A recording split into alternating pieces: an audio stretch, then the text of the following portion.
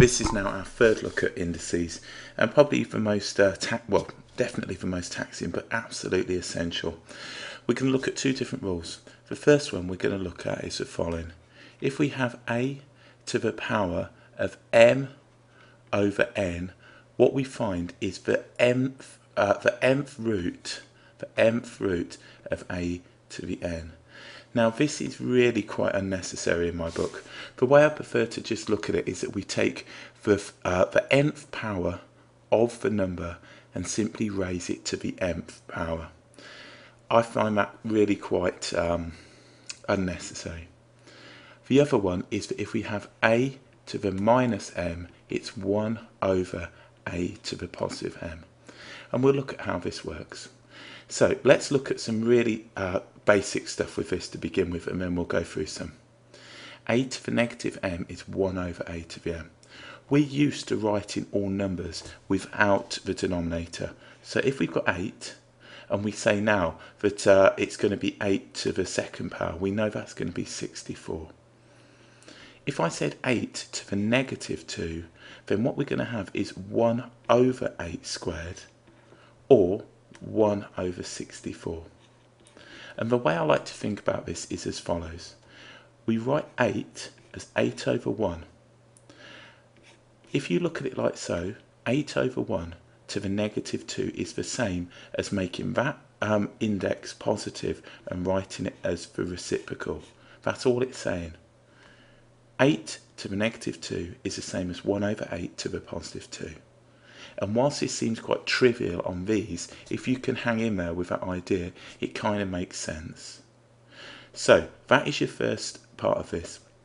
If we've got a to the negative m, then we'll have 1 over a to the power of m. So if we have now 5 to the negative 3, we get 1 over 5 to the positive 3, or 1 over 125, which is 5 cubed. If we have x to the negative 4, then it's going to be 1 over x to the positive 4. These are identical, and we can use this identity sign with 3 bars. Now let's look at this example, this whole idea of a to the m. So what we're saying then, if we want to write it, if we've got a to the m over n, we take the nth root. Another way of looking at this is the following, and I prefer this if we have to have a definition, is that you take the nth root and raise it to the m. I much prefer it in that way. So let's have a look at something really quite straightforward. If I've got 8 to the 1/3 power, what I'm going to do is take the cube root of 8, the denominator is the root that I take of it. Now the cube root of 8 is 2, and then I raise it to the first power, which of course is just 2. So taking the cube root, and out of interest, the cube root, this is exactly the same notation that we could use between the two. So those two are identical. So let's look at something slightly more taxing. If we've got 25 to the 3 over 2 power, let's take the square root. So what we'd have is 25 to the 1/2 cubed. 25 to the 1/2 is 5. 5 cubed is 125. So we take the denominator, the root in the denominator, and raise it to the numerator.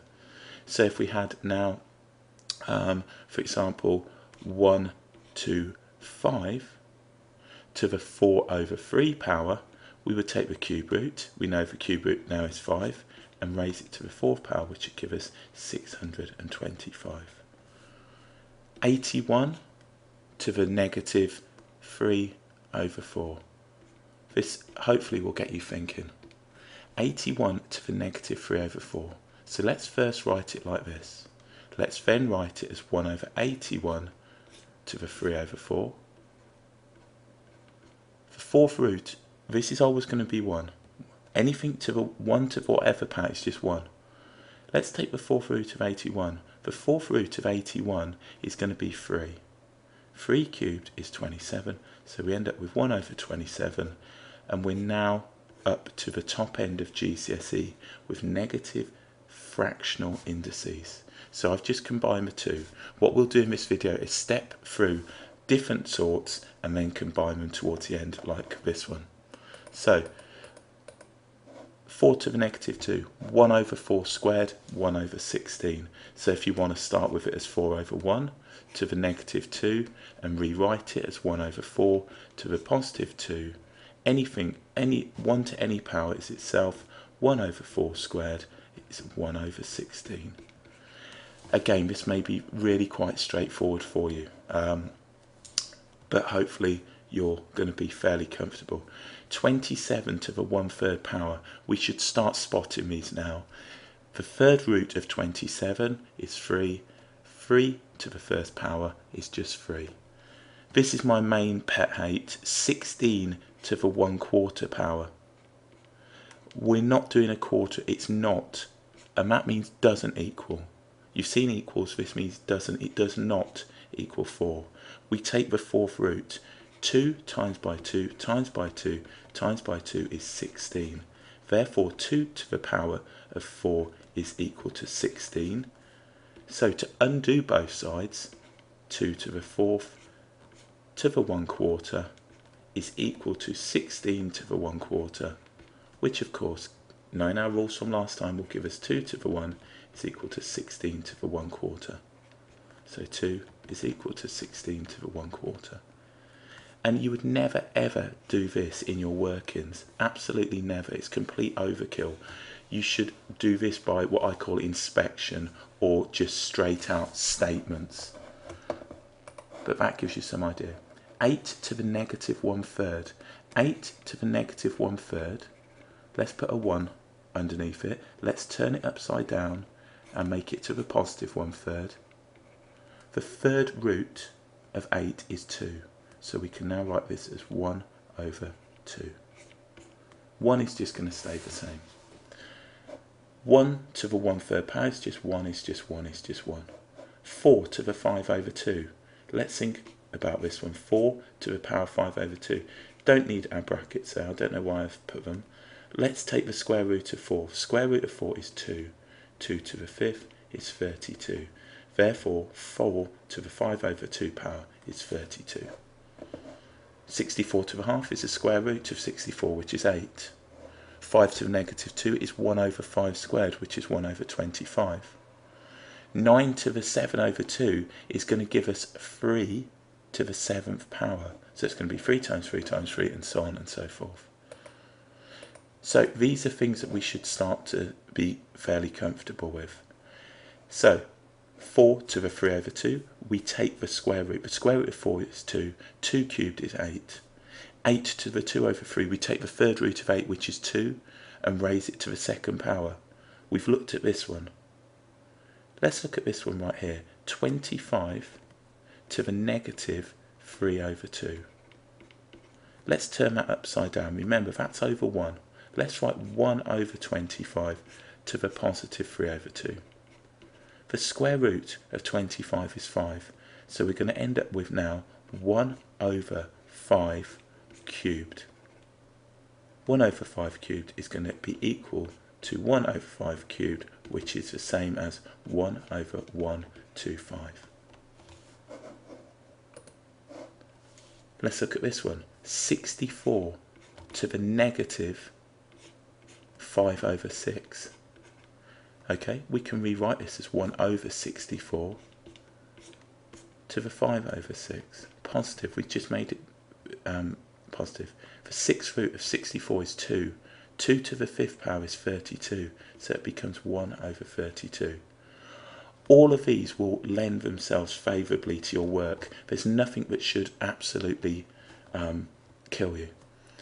Let's look at this one. 6 1/4 to the half power. Let's think sensibly. If I converted this into a top-heavy fraction, I would have 25 over 4.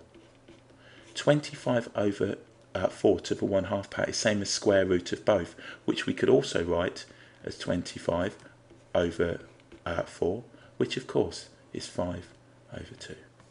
You may even see it written like so, 25 over 4, and we'll deal with that in terms of our surds as we go. Let's look at this one down here. Let's look at this one. 125.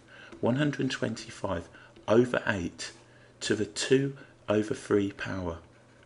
So we need to take the cube root of both. The cube root of 125 is 5. The cube root of 8 is 2. We now need to square these. So we're going to be left with 25 over 4. It would be no different, for example, if we now had 81 over 16 to the negative, what should we go, negative 3 over 4. So let's first turn it upside down, 16 over 81 to the positive 3 over 4. Let's take the fourth root of both. Fourth root of 16 is going to be 2. Fourth root of 81 is going to be 3. Okay, so now what we're going to end up with is the following. We're going to cube these. So we end up now with 8 over 27. So these are negative fractional indices. 81 over 16 to the negative 3 over 4 is the same as 16 over 81 to the positive 3 over 4. We take the fourth root. The fourth root of 16 is 2. We take the fourth root of 81, which is 3. We then cube both, 8 and 27. There will be nothing that you can't do, really. Let's look at this one now. 9 to the 1 and 1/2. We could write this as 9 to the 3 over 2 power. We take the square root, which is 3. We cube it, and we get 27. Okay. So this is pretty much it. This one right here, we could look at this. 1 over a cubed is going to be a to the minus 3. The root of m, m to the half power. 1 over 100 is going to be 10 to the minus 2. If we think about 10 to the negative 2, we write 1 over 10 to the positive 2 or 1 over 100. Okay, so these are fairly straightforward. That is going to be 1/3. 125 to the third power. You're not dividing it by 3. 7 squared is 49. 5 to the minus 3 is 1 over 125. 2 to the minus 1 is a half. 36 to the negative half. If we think about 36 to the negative 1/2, we could write this now over 1, or we could write it as 1 over 36 to the half power. The square root of 1 is 1. The square root of 36 is 6. So 36 to the negative half is 1 over 6. Don't know what else I wanted to look at in this. Oh, here we go. These should make sense. Again, these are going back to our simple rules of indices. A to the n multiplied by a to the n is a to the n plus n. So we'd have 3 plus minus half, which will give us 2.5 or 5 over 2. This one is quite nice. What we would have, this is quite a tricky one actually, p to the 1/4 power divided by p to the negative 1/5. Okay. Now if you think about this, we're going to be subtracting, so it's going to be p to the 1/4 minus 1/5, or 1/4 plus 1/5. Okay, and knowing your fraction work, you can see that's going to be 9 over 20. So we get p to the 9 over 20. This one here, we're going to get 3 squared, and then we're going to get x to the 4 over 5 power. So we're now using basic rules of indices that we've learnt before, x to the 4 over 5. So we could write this as 9, as it were.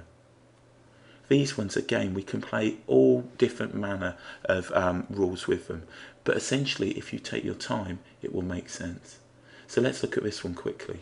4t to the 3 over 2 divided by 12 t to the 1/2. We know 4 divided by 12 is 1/3. T to the 3 over 2 divided by t to the half, we subtract half away, which is going to give me t to the first power, or just t. 1.5 minus 0.5 is going to give me 1, so it just becomes t. So here we are. Essentially that's what we can do. You can even be very cheeky if you've got this one, and we'll just quickly scan that one before we call it quits. You could put this a back up in the top as a to the half. What this is saying is 1 over, if we just eliminate this. It's saying 1 over a to the minus 1/2, which we could write as a to the positive 1/2. If you think about what we've got 1 over a to the minus 1/2, and we know that we can turn this upside down and make that positive, so it becomes a over 1 to the 1/2. So we can throw that back up into the numerator, and we'd end up with 2 over 8, and in the numerator we'd have a multiplied by a to the 3 over 4 multiplied by a to the 1/2, and all we'd have to do is add 1/2 and 3/4. So you'd end up with, what, 2 1/4 or 9/4, and of course this would cancel down. So this is the stuff that you'll get into, and the reason we need this is for something called differentiation and integration, which is in calculus. So there we go. That's a brief overview of negative and fractional indices. Our take-home message is if we have a to the m over n power, then we can write this as a to the 1 over n raised to the n power.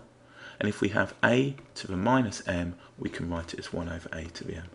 So hopefully I've breezed through that. If there have been any slight dodgy ones, please drop me a note, because I never do these beforehand, so it's pretty much winging it as I go. But that should give you some idea on how to deal with these.